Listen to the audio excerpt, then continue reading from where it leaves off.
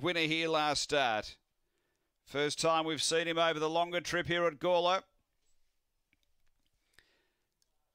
And last few are being locked away, so we're just about right. Green light.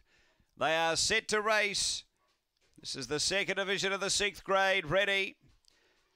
Racing, Spofford hopped out cleanly. There's good speed. Billman Stunner out deep. Billman Stunner looking to get over, but Spofford booting through hard. They go together. They're out by 4 lengths on throw strikes, and then came Paradise Pipper. Then Big Burner and Sky Dasher down the back, and the leader now is Spofford and got away by 4. Billman Stunner doing the chasing, then throw strikes, and next is Paradise Pipper, but up to the turn. Spofford has got a nice break. Clear over Billman Stunner and throw strikes, and Spofford wins again.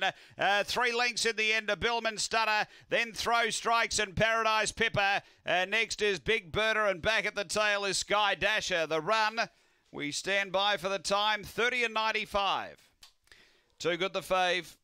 Spofford, he was really able to hunt the rail hard. There was pressure coming and has been able to burn away down the back and has been too good.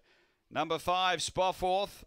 Second going to 7, Billman Stunner for Neil Mann.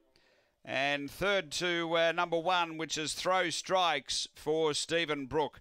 Numbers of 5, 7, 1 and 8 after race number 7 here at Gawler Greyhounds.